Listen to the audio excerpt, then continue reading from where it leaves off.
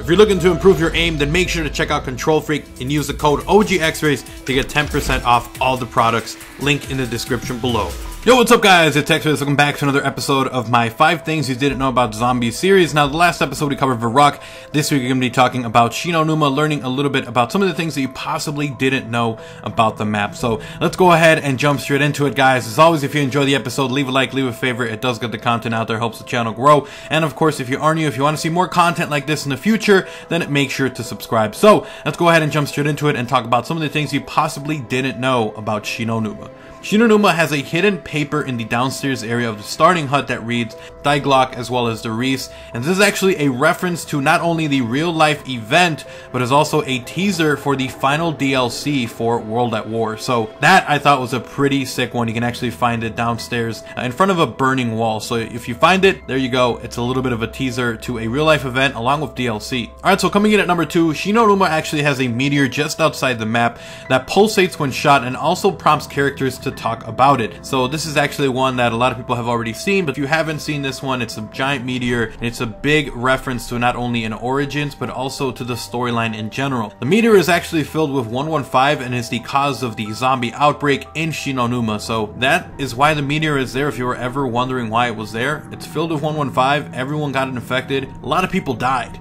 Alright, so that was the number 2. Let's go ahead and move on to number 3, which is actually a collection of different creepy and eerie sound effects or audio cues that you get in the map. So there are actually a ton of mysterious sounds found around Numa, one being a woman crying by the meteor, so if you stand around it, you'll hear a woman cry. Another being children singing nursery rhymes by the fishing hut, so that's really creepy. In the storage area, you'll hear the sound of banging metal, along with a whisper saying, "Save my soul." There's just a ton of stuff. And then lastly, if one goes to the bookshelf in the doctor's quarters and taps on it, you can hear a maniacal laughter. There was a ton of little creepy audio here and there that would pop up. I love what these old maps did, so hopefully we'll get more of these when Black Ops 3 comes out. So, alright, so moving on to number 4. The word Tunguska can be found in one of the 2 small huts connected to the balcony outside of the spawn point. This is a reference to a real-life explosion caused by a meteor in Russia, and might also be what inspired this map. So I'm going to be talking about this one along with the next one in the next episode of Behind the Horror Declassified. But for right now, let's move on to the final one for this one, and it's going to be that in the doctor's quarters, on the ground near the Perca-Cola machine, there's a note reading, "It could be used to power HARP." Now you guys are probably thinking, what the hell is HARP?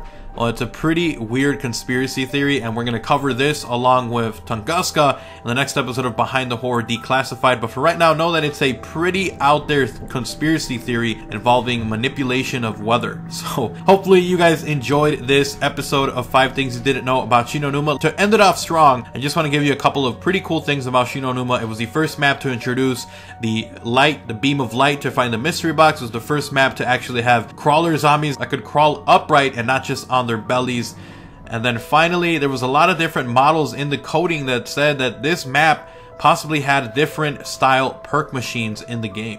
Anyways, guys, thank you guys so much for watching. There's a ton of other stuff about Numa that we could get into. I wanted to cover some of the big ones and some of the cooler ones. So hopefully you guys enjoyed the episode. If you did, leave a like, leave a favorite. It does get the content out there, helps the channel grow. And of course, if you are new, if you enjoy content like this, if you want to see more like this in the future, guys, you're already in the right place. Got you covered when it comes to zombies, from in-depth stuff to theories to news to leaks. It's all here. Make sure to subscribe. I'll see you guys next time. I'm XRAYZ. I'm out. Peace.